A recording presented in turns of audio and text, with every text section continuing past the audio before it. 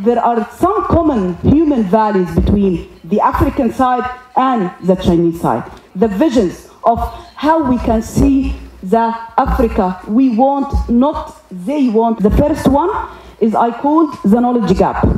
And the knowledge gap because who is writing about China in Africa? And who is writing about Africa in China? Or what we are calling the Western media. How the Western media is going to transfer the Chinese image.